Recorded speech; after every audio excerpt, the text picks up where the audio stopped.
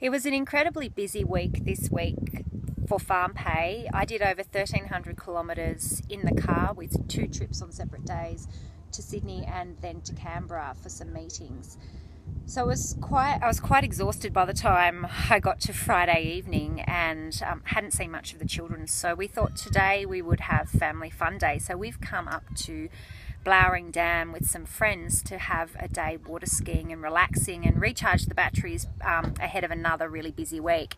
And isn't it just spectacular out here? Very fortunate that we can just pop up here for the day. So looking forward to another busy and great week.